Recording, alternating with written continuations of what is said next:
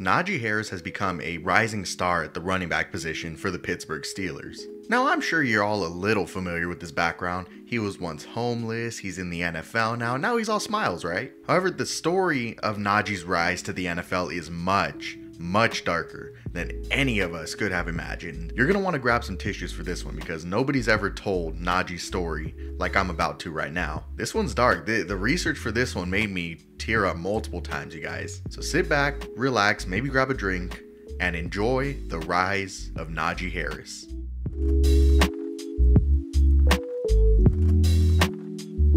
Najee Harris was born on March 8, 1998 in the small town Martinez, California, to his father Kurt Harris and his mother Tiana Hicks. And unfortunately, his time in the womb was the only stable home he had up until his freshman year of high school. Growing up, Najee had bounced all around town between Seattle and mostly the Bay Area. Him and his family, including his 4 sisters, lived in Oakland, San Francisco, El Sobrante, Pinole, Hercules, Vallejo. He even lived in GRIP, which is the Greater Richmond Interfaith Program, a homeless shelter in Richmond, California. He lived at GRIP for a few years, as long as the shelter would allow him and his family to, until they could find something else. He said he's lived everywhere, literally everywhere around the Bay. Now, I want you to soak in what I'm saying here. Think about how many places you've lived at before you started high school. 1, 2, maybe 3 places tops. Najee Harris, before the age of 14, 15, had lived in at least 7 different locations. Imagine what that does to a kid his age. New schools, having to make new friends every year or two. Najee was going through it. Dr. Rebecca Levine Coley is a professor of counseling, developmental, and educational psychology, and Dr. Melissa Cole is a senior researcher whose aim is to address family and youth homelessness. These 2 doctors put together a research brief of a study and discussed the effects moving locations has on young children. They noted that moves in elementary school, kindergarten impeded on social, emotional, and cognitive function. However, they mentioned something in the brief that felt super relevant to Najee's situation. Coley and Cole mentioned that frequent moving takes a toll on children's social emotional well-being, with each additional move being associated with emotional and behavioral problems, as well as small declines in social skills. Now, I'm not calling this a negative, but I have a feeling this is one notable reason Najee is such a unique personality in press conferences nowadays. It wasn't a big, you know, man, also, I'm bigger than Jerome Bettis. Jerome Bettis, no, it's not. Goddamn, exactly. Shout out Jerome though, 'cause that's the homie, but goddamn. Y'all making it seem like I'm just fat as hell. Just whatever though, you know. Y'all get under my skin. I ain't gonna lie. That's why I like it. You know, not too many people can get under my skin. Y'all have a tendency to do it. The key finding in this study was that residential moves during early and middle childhood have long-term effects on social emotional outcomes, which suggests living stability is incredibly important in early life. With Najee having to move so frequently, it's not a long shot to say that his living situations put him through some real trauma growing up. He had mentioned in an NFL Films interview that he'd never lived in the same spot for more than 2 years and his family struggled to find stability. Najee and his family faced multiple evictions growing up, and they were forced to live in different hotels multiple times, and they even had to spend some time living out of a van just to have some kind of shelter to sleep. I always try to be kind, man. You got no idea what someone's going through. Finally, he and his family found some kind of stability, having to settle down in one of the most dangerous neighborhoods in Antioch, California, where he went to high school. Now, while Najee and his family may have found a more stable living situation, his life would only continue to get darker from there. Najee had a very troubled past, but to him, that was just normal. The shit he saw was normal. Robberies around town was normal. People getting unalived right behind his home, all normal to him. This was all he knew. He had no frame of reference to know that this is not healthy. Najee says he had a lot of anger and frustration growing up. He had a lot of negative energy pent up inside of him. And he got into a lot of trouble growing up, often getting into fights as a method of releasing that negative energy. And we all know that's a very unhealthy way of managing and releasing said energy. Najee's parents, fortunately and luckily, recognized this early on and decided, we're gonna put you in the sports. Obviously, yeah, A, they wanted to keep him out of trouble. That's why they put him into sports. But more importantly, B, he needed an avenue to channel all that energy that's just built up inside of him. They needed a healthier method of dealing with that.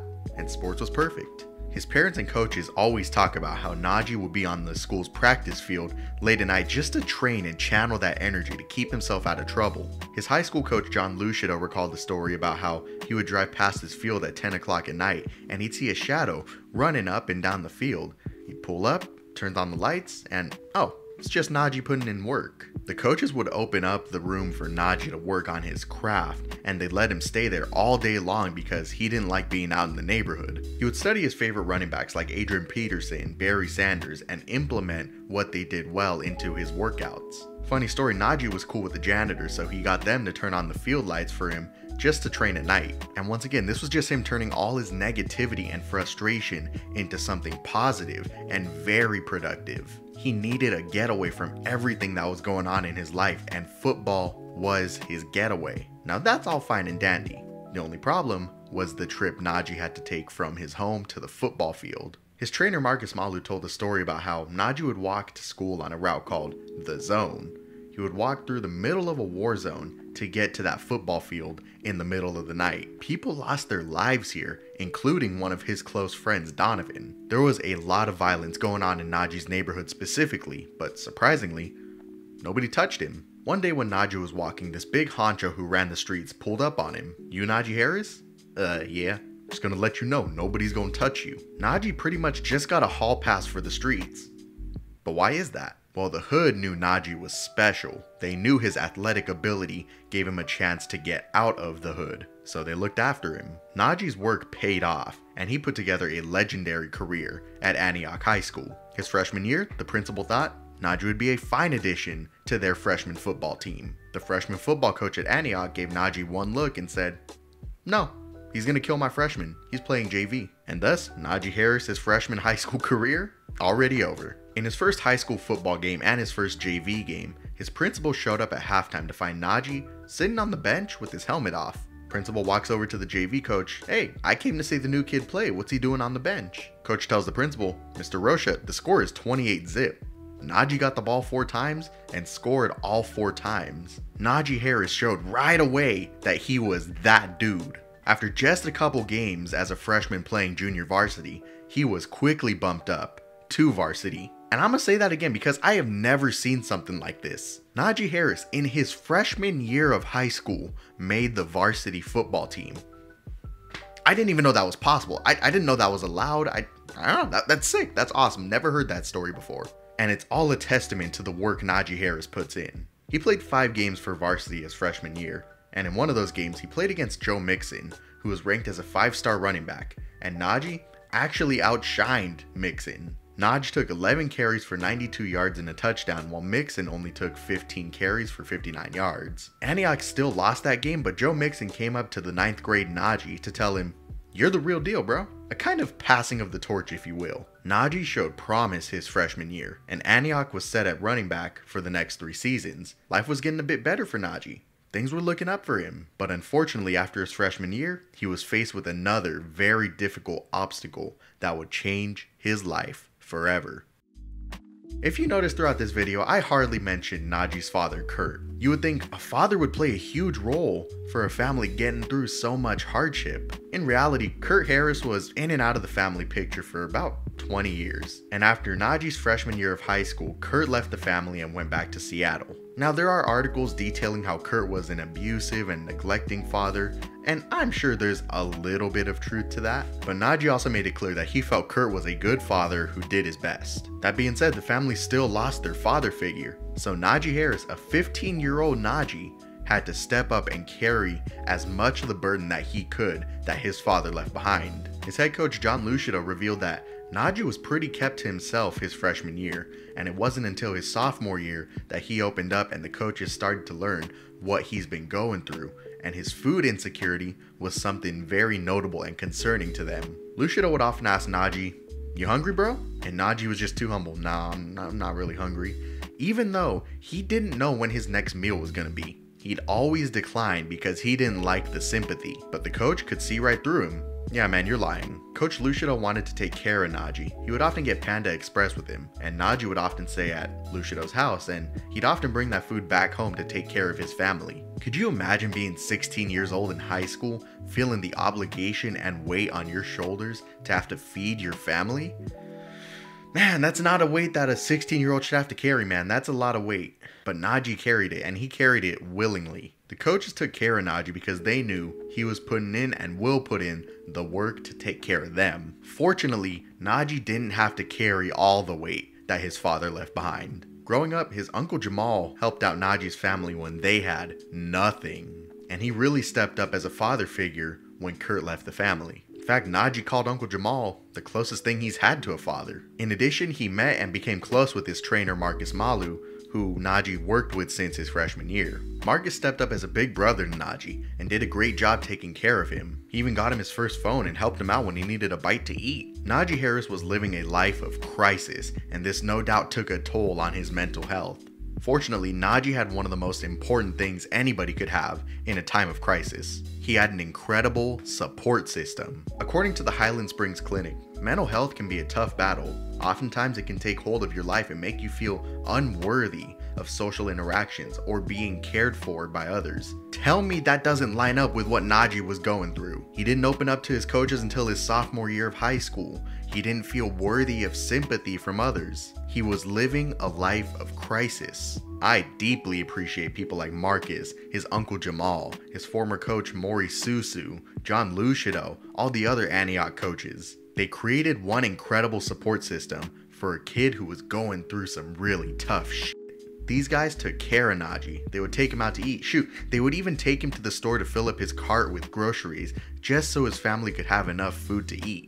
The Highland Springs Clinic also mentions how isolation can force your brain to work against you, offering a confirmation bias of your worst insecurities, which can lead to anxiety, depression, among many other conditions, which is why support systems are necessary. Najee may not have had a great childhood, but he had an elite support system that helped set him up for the best future possible. Najee Harris turned himself into the #1 running back in the nation, and he had Nick Saban, Jim Harbaugh, and Brian Kelly with athletic scholarships ready for Najee to join one of their athletic programs. The only problem was Najee's algebra grades were too low, and he couldn't qualify for all the big universities recruiting him. Meet Brandy Thompson, an Antioch math teacher who the football coaches wanted to tutor some of their players, especially Najee. In fact, the coaches even moved football practices to later in the evening so Thompson could tutor Najee after school. That's how important this was to the coaches. Thompson wasn't really aware of who Najee was athletically, but she learned quickly of his celebrity status, getting constant phone calls, getting paged. It was reporters wanting interviews with Najee, but she praised Najee for staying focused on their work. Najee became a family member to Miss Thompson. With Thompson's help, Najee passed Algebra 2 and satisfied his college academic requirements. Because of all her help, Najee requested that she accompany him at the football team's senior night, where players take the field with family and a faculty member of their choice. She's just another example of the great network of people Najee was able to build, and she became another part of that support system that Najee needed throughout high school. Najee had offers to play for teams like Alabama, Michigan, UCLA, among many other competent teams. Ultimately, Najee committed to Alabama because he knew that he was the #1 back in the nation, and he'd get to practice against the #1 everything else in the nation at Alabama. He knew iron sharpened iron, and he wanted that challenge. Najee had an awesome college career, putting up 4,624 total yards and 57 total touchdowns in 4 years, including 1 national championship in 2 appearances. However, Najee really broke out in his junior and senior seasons, putting up over 1,500 total yards each year, becoming a Heisman finalist in his senior year. Now, while Najee did some awesome things on the field at Alabama, the most awesome thing he did there was off the field. So stay tuned for the end of the video to see what that story is. After having an electric senior year at Bama, Najee was bound for the NFL. He believed that he might go to the Cardinals, Dolphins, but he most strongly believed that come draft day, he was going to be a Pittsburgh Steeler. Draft day was approaching, and he received an invitation to attend the 2021 NFL Draft in Cleveland. and he declined. In lieu of attending the big flashy NFL event, guess where Najee chose to spend draft day? He hosted a draft party at GRIP, the homeless shelter that took care of him and his family when he was younger. He treated everyone to food and drinks there. Everyone at that homeless shelter loves Najee because when he went to Alabama, he always circled back home. He always knew to give back to his community. This was a true full circle moment for the 23-year-old running back. Draft day arrives, and with the 24th overall pick, the Pittsburgh Steelers select Najee Harris. Everything he worked so hard for in life, his mission to pull his family out of poverty, everything was coming true for the young running back. Nonetheless, Najee still kept himself grounded. About a month after he was drafted, he established the Bigger Picture Foundation, which focuses on assisting underserved families in reaching their potential and goals. The foundation focuses on education, homelessness, addressing hunger, and using sports as a platform to develop life skills. Najee quickly became a day one starter for the Steelers, and he never let that go, putting up over 1,200 total yards and 10 total touchdowns in each of his first 2 years in the league. Najee Harris is a playmaker for the Pittsburgh Steelers, putting together a real breakout year in 2022. No matter how awesome Najee is though, he always credits his success to the Steelers O-line. The stat sheet doesn't look like it, but we all of us running backs tell the difference of how much they're improving, and to come out here and for them to do how good they do, I feel like this whole press conference should be more just about them, other than me, because they did an amazing job. And I told him that every time that we got on the sideline, even in the game, how good they were doing. So, as a matter of fact, Najee received one of the greatest honors a Pittsburgh Steeler could. With Ben Roethlisberger retired and Cam Hayward soon to be the same, head coach Mike Tomlin made it a project to pass that torch of leadership to Najee Harris. He was the one selected to carry on what it means to be a Pittsburgh Steeler. Coach T says Najee, he is a born leader, and I don't think any of us disagree. Najee Harris is a key piece of this young Steelers offense, and it's almost obvious that Najee is going to be a Pittsburgh Steeler for a long time. Now to wrap up this video, let's rewind back to Najee's time at Alabama. Najee and his family moved to Bama in 2017 so they could help him adjust to the Southern life. And before he was drafted, he asked his mom Tiana, "Where do you want to live, Mom?" She said she wanted to move back to the Bay to be able to care for her first grandchild, but she needed to get her finances in order first. And Najee just smiles to give back to the woman who raised him, the woman who in toughest times displayed strength to Najee and his family, the woman who was always there for him. Najee took the money from a Nike endorsement deal and a Fanatics merchandise contract and got his mother a fully furnished apartment overlooking a park outside Sacramento. Tiana says, "I can remember waking up one morning thanking God for not having to worry about how the rent was going to be paid." Najee may be a force of nature on the football field, but his emotional strength he no doubt got from his mother. Najee Harris had a very dark childhood, one that not many people bounce back from. But with the help of his incredible support system and his own sheer will, he survived his past. And he's too humble to admit this, but to me and millions of others, Najee Harris has made it. And his will to keep moving forward is incredibly moving and incredibly motivating. He's gone from surviving homelessness and food insecurity to a star NFL running back. The story of Najee Harris is one for the ages. You guys, I want to thank you for watching my Najee Harris life story video essay. I think we all agree his childhood was a lot darker than I think we've ever heard before. But I hope I told you a compelling story, a moving story. I hope you enjoyed it. It means a lot, man. This research was emotionally difficult, I'll tell you that much. I appreciate you for watching, and I also want to shout out Peggy Fluent, who became a Here We Go Show Diamond Club member. Remember, you can support the Here We Go Show on Patreon or become a YouTube member for as little as $1 a month. Those are the best ways to help support this channel. You can go to patreon.com/Devin Engel, preferably. Let me know your favorite Najee Harris story. Let me know who you want to see me do next, which video essay you want to see me do next. This is my favorite thing in the world. Someday, I want to move to Pittsburgh. I love you. I appreciate you. I'm Devin Engel. I'm the Steelers storyteller. Hope you have a good one. Here we go.